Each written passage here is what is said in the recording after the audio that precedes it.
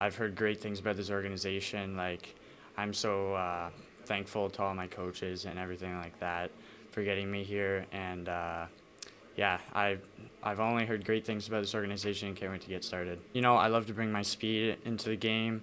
I feel like I'm a 200-foot player. I love to be gritty, love to get in the corners, stand up for my teammates, do what's necessary. First person I like to thank is my coach in Shaw Lake for Pee Wee, pretty much all the way up.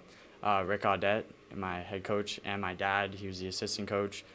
They kind of started me, and I couldn't have done it without them. And last year, I like to shout out my head coach, Mitch Wright.